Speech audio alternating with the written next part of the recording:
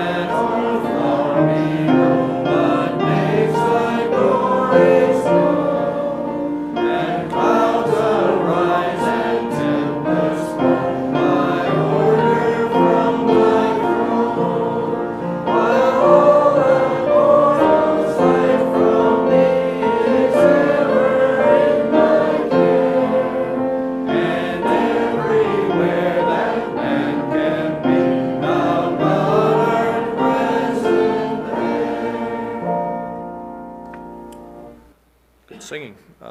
Our memory verse, how are we making out?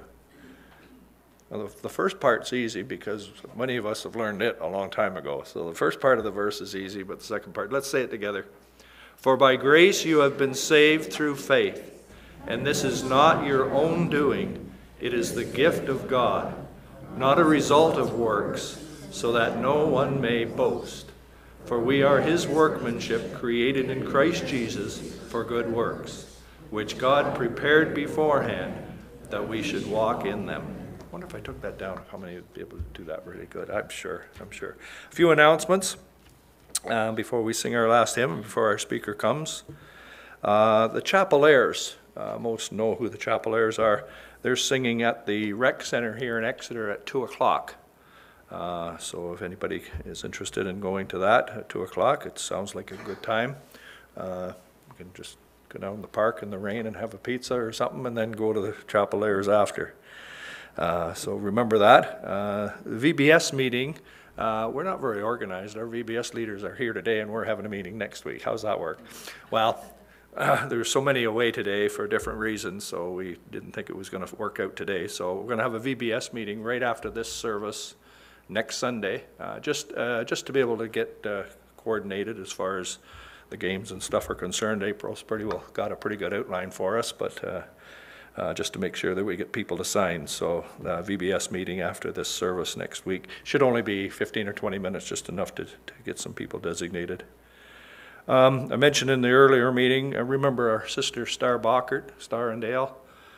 Star's had quite a setback the last couple of days, and the prognosis is not real good. So remember Star and Dale in our prayers, and the family at this time. Also, Jean Flynn, seemed good to see her. She's coming along. Laverne got new wheels this week, so I see he had to get Jean new wheels too. So she's got a walker she's working around with. Also, the Doug Finkbinder family, remember them too, for those that know. Doug Finkbinder family, remember them in Doug's passing. Karen is doing real well. We're around to see Karen this week. She's doing real well. Rob needs our prayers. He's really struggling with I think the way he said it is, a week seems like a month. Yeah, I think is what he. Oh, don't say that. Okay, remember Rob in our prayers. Yeah, and also Will Beckett too. Will was quite distraught this morning about the fact that we put his 60th birthday in the bulletin. So remember Will as well. So keep all these things in mind for prayer. We're going to sing one more hymn, and then good to have Mark Hardwick with us from Faith Mission. Just moved, I shouldn't say just moved, you've been in Clinton now for a little while now, so getting settled there, I'm sure. But I was talking to April, and they got pretty busy next couple months with camps and VBSs and stuff, so remember them as well. Last hymn then, it's We Will Glorify. I think we know this one.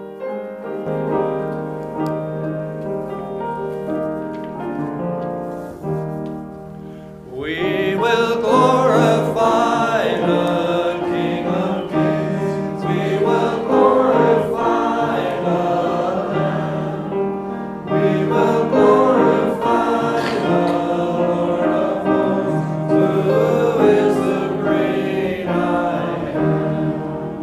For Jehovah reigns in majesty. We will bow before his throne.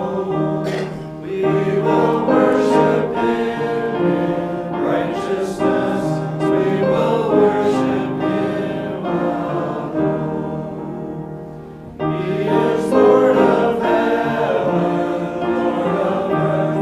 He is Lord of all who live.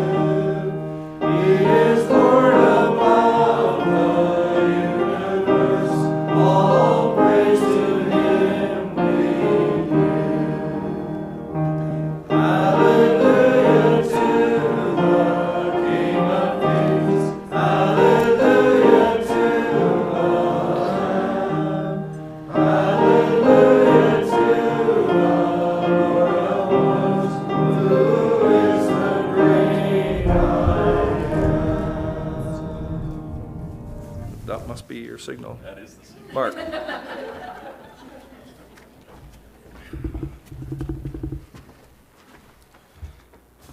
Make some joke about the power going out, but we're praying that the power of the Lord falls. Lord, thanks again for the invitation and allowing us to be here. And even as Jim was saying, we certainly do appreciate your prayers.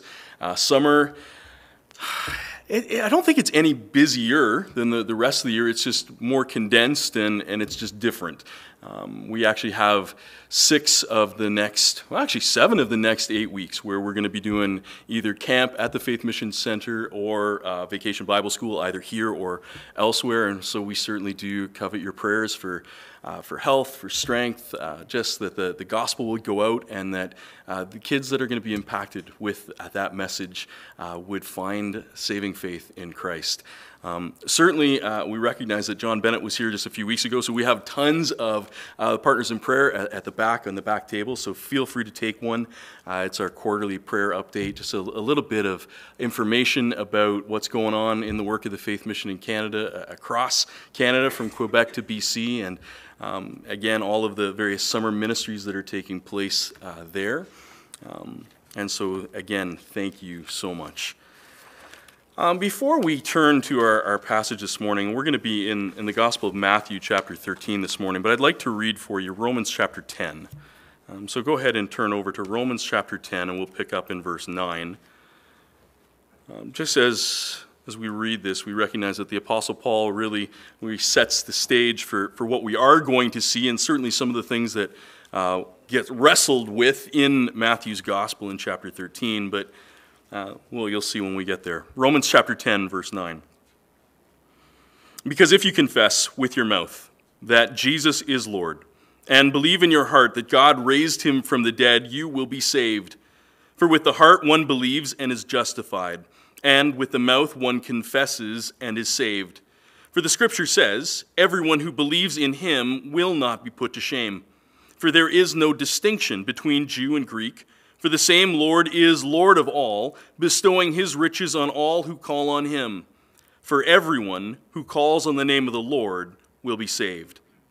How then will they call on him in whom they have not believed? And how are they to believe in him of whom they have never heard? And how are they to hear without someone preaching? And how are they to preach unless they are sent? As it is written, how beautiful are the feet of those who preach the good news. But they have not all obeyed the gospel. For Isaiah says, Lord, who has believed what he has heard from us? So faith comes from hearing, and hearing through the word of Christ. But I ask, have they not heard? Indeed they have, for their voice has gone out to all the earth, and their words to the ends of the world. But I ask, did Israel not understand? First, Moses says, I will make you jealous of those who are not a nation. With a foolish nation I will make you angry. Then Isaiah is so bold as to say, I have been found by those who did not seek me. I have shown myself to those who did not ask for me. But of Israel, he says, all day long I have held out my hands to a disobedient and contrary people. The word of the Lord. Go ahead and flip back to Matthew chapter 13, and we'll ask the Lord's blessing on our time together. God, we thank you for the truth of the hymn that we just sang, that we serve the King of Kings and Lord of Lords, and we want to see honor and glory to your name. May the name of Jesus be lifted high. We recognize that we do not gather together this morning to hear wise or persuasive words or human wisdom, but God, we long to see your Spirit's power, and we long to hear your voice. We ask, God, that you would, by your word and by your Spirit, speak your truth into our hearts and into our lives, that you would mold us and shape us from the inside out into the image and likeness of your Son, Jesus. We thank you that it is his power and it is his name that changes hearts and lives for eternity. It is faith in him alone and his finished work on the cross. And it's in his beautiful name we pray. Amen. Obviously, before we get too far into Matthew chapter 13, you'll understand why we needed to start with Romans 10. Because it highlights a lot of what's going on in this section of Matthew's gospel, and honestly what is still going on in the world if you have eyes to see. And maybe it's going on in your heart this morning as well. Salvation is through the finished work of Christ on the cross alone, and that is simple. Praise the Lord. That if you confess with your mouth that Jesus is Lord and believe in your heart that God raised him from the dead, you'll be saved. It is not rocket science. But in spite of how simple it is, people still miss it. In fact, we read, but they have not all obeyed the gospel. For Isaiah says, Lord, who has believed what he's heard from us? So faith comes from hearing, and hearing through the word of Christ. But I ask, have they not heard? And Paul says, actually, they have. They have heard. And so the question then becomes, have they not understood? Israel thought that they had it all figured out. That they knew who the Messiah was supposed to be, how the Messiah was supposed to live and act, and they had a nice little box that they had him fit into. But Matthew 13 starts what's known as the parable discourse, because along comes Jesus, and he starts teaching in parables, a visual picture, a story used to illustrate this moral or spiritual lesson, which seems to make it harder for people to believe. Look at Matthew 13, verse 1. That same day, Jesus went out of the house and sat beside the sea, and a great crowd gathered about him, so that he got into a boat and sat down. And the whole crowd stood on the beach, and he told them many things in parables. In fact, there are 8 parables in this section of Matthew's gospel alone.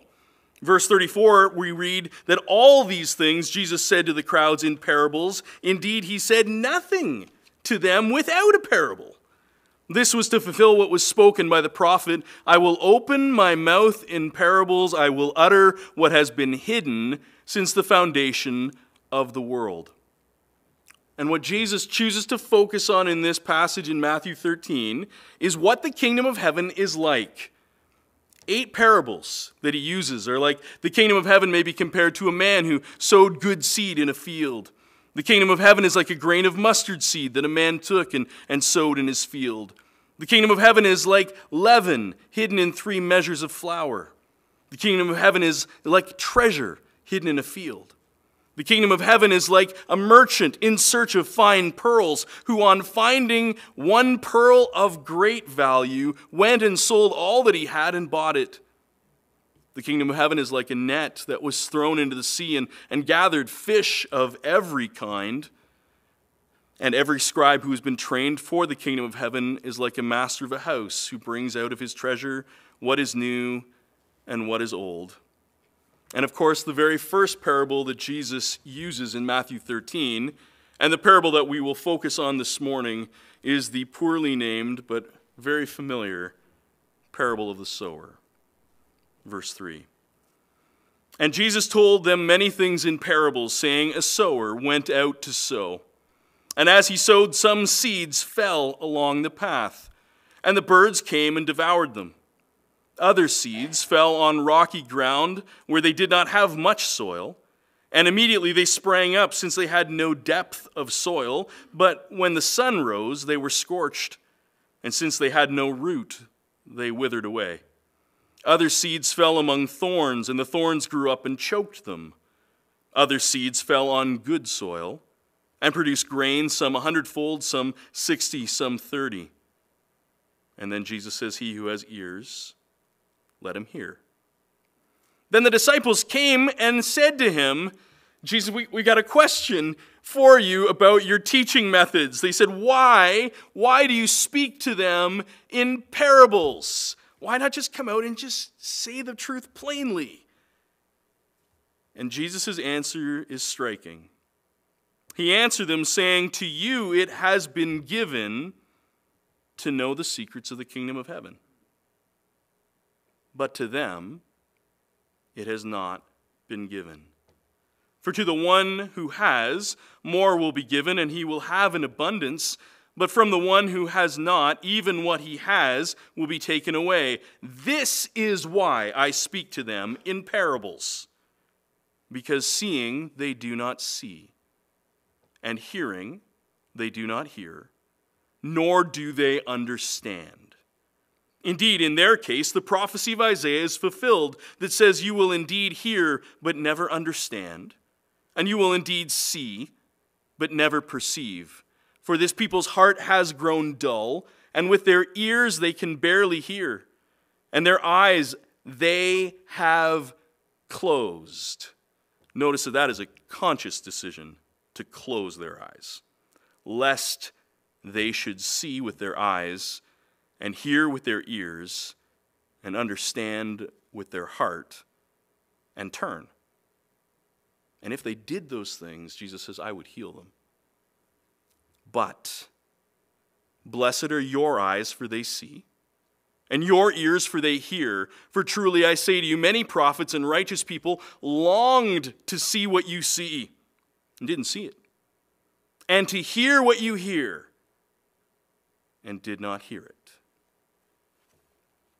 The sower, the seed, and the soil.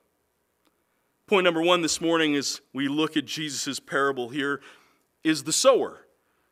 This first parable always is referred to as the parable of the sower, but in all honesty, it's not a great title, or really even an accurate one.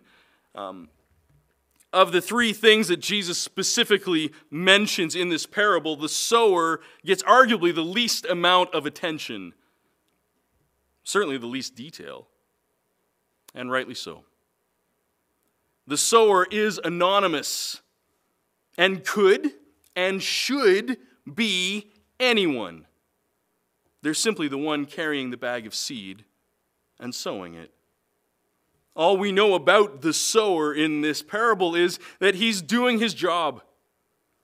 And he gets no special credit, no recognition for doing it, because that's not the point of the parable. Back at the end of the 19th century, there were two famous preachers in London, England. C.H. Spurgeon, which you've probably heard of, was one of them. And for decades, Spurgeon packed the Metropolitan Tabernacle in London. They would regularly get 5,000 people every Sunday morning. And he would preach with no microphones and just his booming voice. And he did that for about 50 to 60 years. That's incredible. My voice hurts just thinking about it. The other preacher was not far from the Metropolitan Tabernacle, was a man called Joseph Parker, who preached at the City Temple, which was arguably another large church. It's a big church in London, and both men used to draw enormous crowds. And from an earthly outward perspective, both men were incredibly successful. But there was a difference. They used to say that if you mingled out with the crowd outside the City Temple on a Sunday morning as people were leaving from the church service, you could overhear people saying things like, "What a great preacher. What a great orator," because Parker was just famous for his preaching. But they said if you mingled with the crowds outside the Metropolitan Tabernacle on a Sunday morning, you would hear people saying things like, "What a great God we have. What a great Savior we have." Because the focus needs to be all on the Lord, all on Jesus. May our lives, in spite of their weaknesses and failings, even in anonymity, point not to ourselves, but to Jesus to magnify his name. In Luke chapter 17, Jesus says, "Will any one of you who has a servant plowing or keeping sheep say to him when he has come in from the field, 'Come at once and recline at table'? Will he not, rather, say to him, 'Prepare supper for me and dress properly and serve me while I eat and drink, and afterwards you will eat and drink'? Does he thank the servant because he did what was commanded?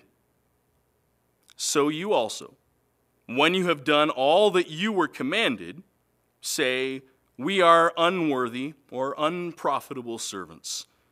We have only done what was our duty.'" R.C. Sproul asked the question, what deed could I possibly do that was not something that God required of me in the first place? Remember, he commands us to be perfect, and we can't improve on perfection. In fact, we can't even hope to reach that goal. He says, "I have no profit of my own because I earn nothing by doing what I'm required to do." That's why our redemption is by grace and grace alone. There is one thing, he says, that I can place before God that is, properly speaking, my own, my sin. That's the one thing that we can claim, that is truly ours. We give it to the Lord. Yeah, God, you need to take that from us. He said, the only thing that can redeem me is not my work, but the work that Christ has performed on my behalf. He freely came to do the Father's will and to submit himself to the law for our sake. He and he alone is a profitable servant. If we serve out of an effort to earn our way into the kingdom of God, we are deceiving ourselves. The motivation for Christian service is love for God. We serve not to earn salvation, but because Christ already has purchased salvation for us. It's the truth of that hymn that we sing, Rock of Ages, that says, "Nothing in my hand I bring, simply to thy cross I cling." No matter how exemplary our service, we gain nothing by it that we can offer to God to procure his favor. And so no, the parable of the sower in Matthew 13 is not about the sower. Well, then we ask, what about point number 2, the seed? What about that? And we certainly can never underestimate the immense power in the seed, because as Jesus is about to explain to the disciples, he's not really talking about gardening. He's not talking about farming. He's not talking about agriculture or botany. No, the seed is something way cooler and even more powerful. Look at verse 18. Hear then the parable of the sower. When anyone, and notice the repeated phrase, hears the word. When anyone hears the word of the kingdom. Verse 23, as for what was sown on good soil, this is the one who hears the word. And not just hears the word, but who hears the word and understands it. Indeed, he bears fruit and yields in one case 100-fold, in another 60, and another 30. And just like an earthly sower or gardener or farmer has no power to make a plant grow. Wouldn't that be incredible, right? We could just tell our crops, grow, and they would listen. That would be amazing. Because life is in the seed. We don't have the power, but the life is already in the seed, and for it to sprout, it has to go into the ground and die. We can't make, spiritually speaking, a person believe, as much as we would like to. We can't save anyone. It's the Word of God that has all the power. So faith comes from hearing, and hearing through the Word of Christ. But Jesus didn't preach or teach in a way that would foster easy believism. And just like, oh, that's so easy to follow Jesus. He didn't preach and teach in a way where people wouldn't stop and consider the cost. It's why he spoke in parables. It's why he said things like, you're just following me, not for me, but because you want to see a miracle. And the crowds would be like, yeah, I think that's why we're following him. We totally want to see the miracle. And in that passage, they were talking about the miracle of the feeding of the 5,000 because they really wanted Jesus to just keep doing that one over and over again. Forget pizza in the park. Jesus is multiplying fish and loaves, guys. This is going to be amazing. We don't even have to buy the fish and loaves. Jesus is giving it to you for free. And so Jesus would say, so to truly follow me, you need to up the game. You need to eat my flesh and drink my blood. And people were like, wait, what did he just say? That didn't sound right to our ears. That sounds too hard. And we read that after this, many of his disciples turned back and no longer walked with him. And so Jesus turns to the disciples and he says, well, what about you guys? Do you want to go away as well? And Simon Peter, who said a lot of things quickly and often badly, gets this one right. He says, Lord, to whom shall we go? Where else can we go, Lord? Where else can we go? You alone have the words of eternal life, and we have believed and come to know that you are the Holy One of God. Jesus is it. He is the way, the truth, and the life. No one's getting to God except through him. He is the Word who was with God and is God and became flesh. Isaiah 55:3 says, incline your ear and come to me. Hear that your soul may live. Seek the Lord while he may be found. Call upon him while he is near. Let the wicked forsake his way and the unrighteous man his thoughts. Let him return to the Lord, that he may have compassion on him, and to our God, for he will abundantly pardon. Isaiah 55:10, for as the rain and the snow come down from heaven, and do not return there, but water the earth, making it bring forth and sprout, giving seed to the sower, and bread to the eater, so shall my word be that goes out from my mouth. It shall not return to me empty, but it shall accomplish that which I purpose, and shall succeed in the thing for which I sent it. The sower may be anonymous, but the seed, the word, has all the power. Never underestimate the saving power of the Word of God. It's why above all else, above every instruction, every piece of advice that the Apostle Paul would give to Timothy later on in this gospel, He says in 2 Timothy 4, verse 1, I charge you in the presence of God and of Christ Jesus, who is to judge the living and the dead, and by his appearing and his kingdom, what does he tell them? Preach the word. Be ready in season and out of season. Reprove, rebuke, and exhort with complete patience and teaching.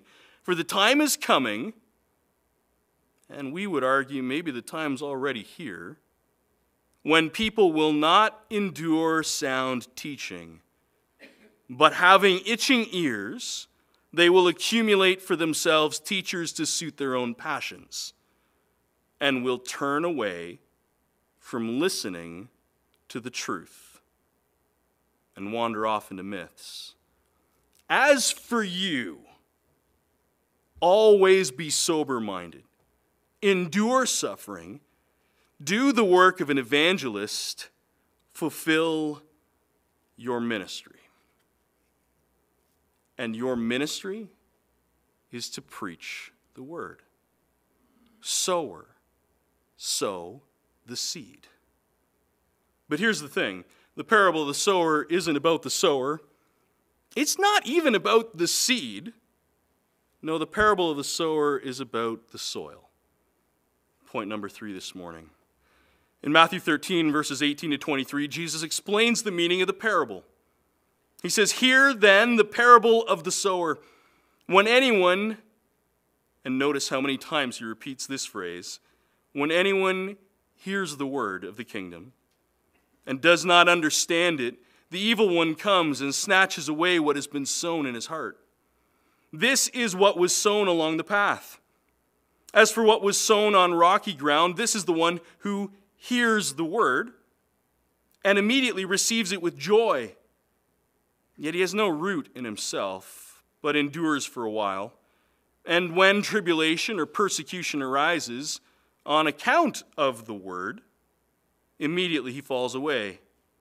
As for what was sown among the thorns, this is the one who hears the word, but the cares of the world and the deceitfulness of riches choke the word, and it proves unfruitful. As for what was sown on good soil, this is the one who hears the word and understands it. He indeed bears fruit and yields in one case 100-fold, in another 60, and in another 30. Notice that there are 4 types of soil, and notice that each and every one of them clearly hears the word. But it's the condition of their heart that determines whether it takes root or not. As it is written, how beautiful are the feet of those who preach good news, but they have not all obeyed the gospel. For Isaiah says, Lord, who has believed what he has heard from us? So faith comes from hearing, and hearing through the word of Christ. But I ask, have they not heard? Indeed, they have. The problem isn't hearing. For their voice has gone out to all the earth, and their words to the ends of the world. But I ask, did Israel not understand? And that's where the parable of the sower hits home. It's understanding.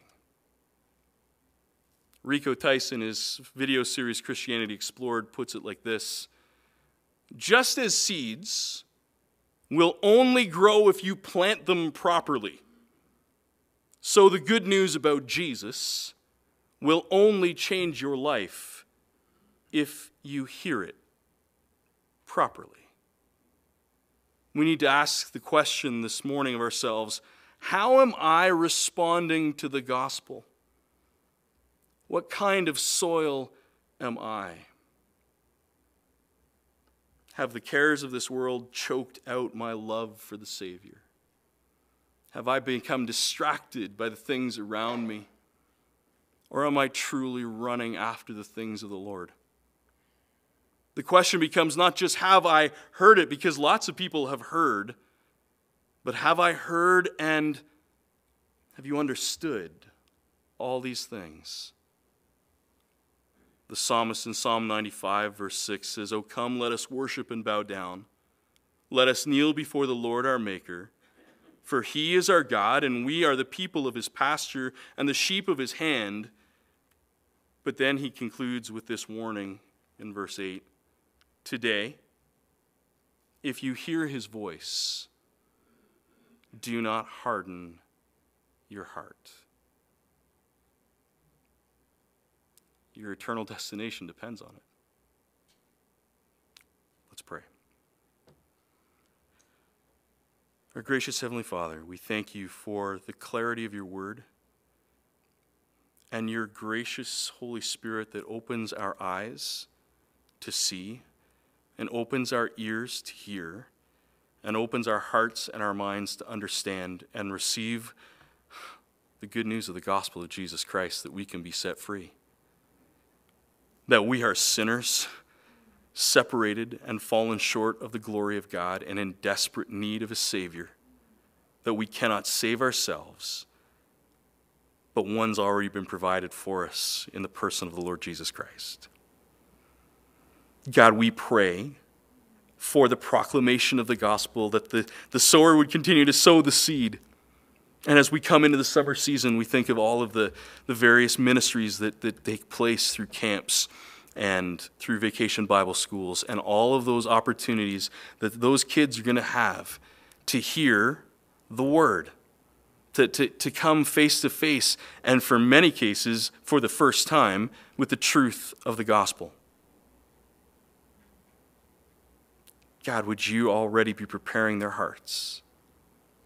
God, would you be preparing good soil to receive that seed? God, we pray for each one of us here this morning, or whether they're listening online. God, we pray that you would give us hearts that are ready and willing to receive the free gift of salvation that's being offered to us. We pray for our communities, we pray for our neighbors and our friends that we know are going into a Christless eternity unless, God, you grab a hold of their hearts. Lord, open their eyes to their condition of being lost, and Lord, open their eyes to the gift of the Savior. We pray that that message would go out in power, even as the promise of Isaiah 55 says, it will never return to you empty or void, but it's going to accomplish everything you set it out to do. God, have your way in us. Have your way in our towns, in our province, in our country, and in our world. Lord, as we pray for the advancement of the kingdom of God and the proclamation of the gospel, and it's in Jesus' beautiful name we pray. Amen and amen.